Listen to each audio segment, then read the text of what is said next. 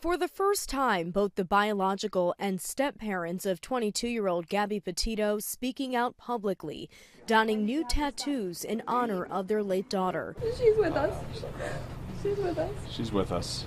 They're praying for justice and announcing the creation of the Gabby Petito Foundation that will give resources and guidance to the families of missing people. We're just hoping that through our tragedy with losing Gabby, that in the future that some good can come out of it. Gabby's death ruled a homicide by the coroner, and the search continues for her boyfriend, 23-year-old Brian Laundrie, who's a person of interest in the case.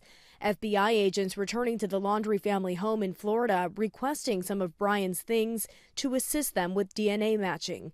Collective rewards for information leading to his capture now top $30,000. His parents say he was last seen 2 weeks ago, just 3 days after Gabby was reported missing. For Brian, we're asking you to turn yourself in to the FBI or the nearest law enforcement agency. Utah police releasing the phone call from a 911 dispatcher explaining what witnesses saw on August 12th in Moab when Gabby and Brian got into a heated argument.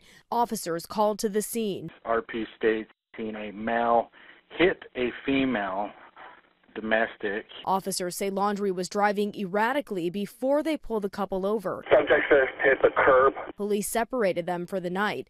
August 25th was the last time Gabby's parents spoke with her. Over the weekend, hundreds gathered in Gabby's Long Island hometown for her funeral. Authorities are still conducting an autopsy to determine her exact cause of death.